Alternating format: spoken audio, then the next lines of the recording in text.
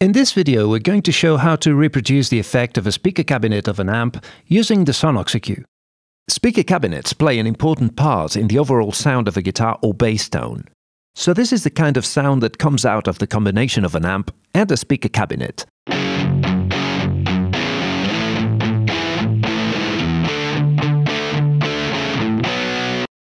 So pretty much what we expected. But how would this sound if we removed the speaker cabinet from our stack, leaving just the amp section?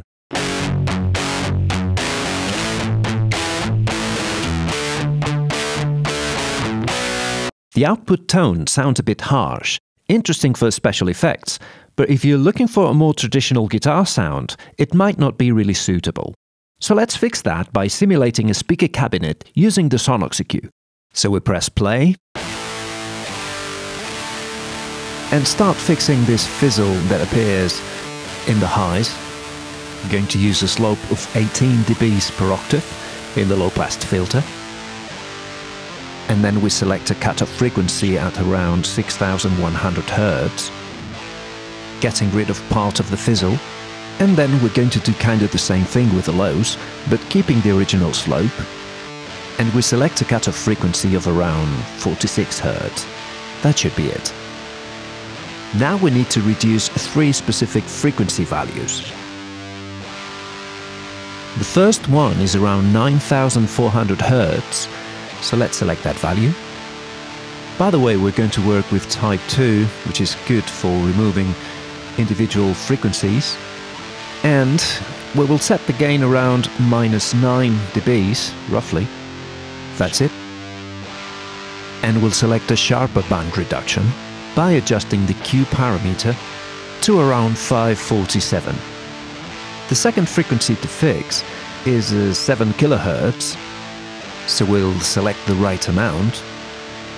Of course, depending on the type of speaker cabinet, all these values may vary, so we set the gain value to around -11 dBs in that particular case, and again we select the right Q value to work with a sharp frequency reduction.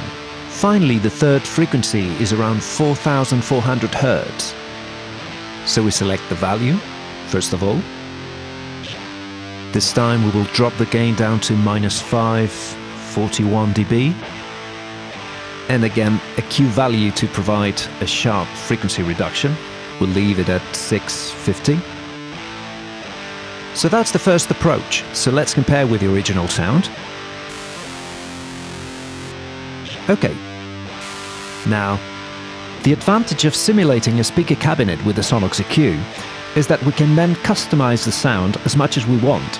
For example, we can give extra body to the final sound by setting one of the bands to around 200 Hz and opening the Q a little bit, and then give it that extra body, or call it what you want, as much as we like. It's just a matter of personal taste. And again, in case we are facing a solo, we may want to add some presence by controlling one of the gain reductions that we've just done. So let's do that. Okay, so as much as we want, and then back to the rhythm section by reducing the gain. There's more things that we could do, like inserting a second Sonnox EQ with similar or even identical settings to get a tighter sound.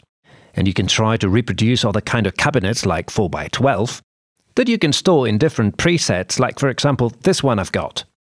Parameters change slightly here, as you can see, if we compare it with the original sound.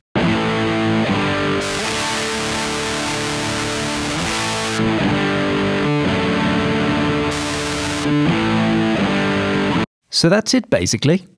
That's a first approach to a speaker cabinet simulation.